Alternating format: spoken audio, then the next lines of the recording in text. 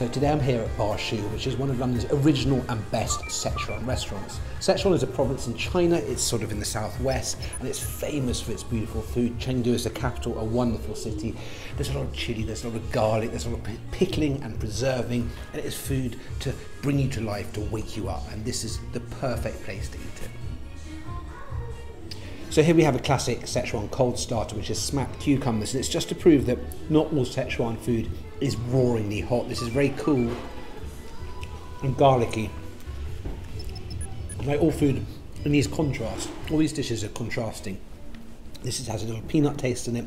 Peanuts are big as well, and lots of garlic. It's cool and refreshing and garlicky.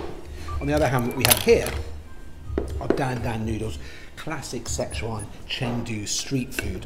It's a little bit of pork mince, some noodles, and this wonderful sauce that is thick with soy sauce and rice wine and the Sichuan pepper, which has a very floral taste, and it numbs. It gives you this rather nice numbing quality to it. Now this is water boiled beef, one of my favourite Sichuan dishes of all. Yes, there are a lot of dried chilies in there and a lot of Sichuan pepper, which you can see here, wonderfully numbing, floral, fragrant peppercorns, lots of garlic. But the key is, it's got the beef that's been sort of braised. And it's not as hot as you'd imagine. And texture in Chinese food is every bit as important as taste. You think of jellyfish and all manner of offal and everything else, these strange and wonderful mouth feelings, these textures.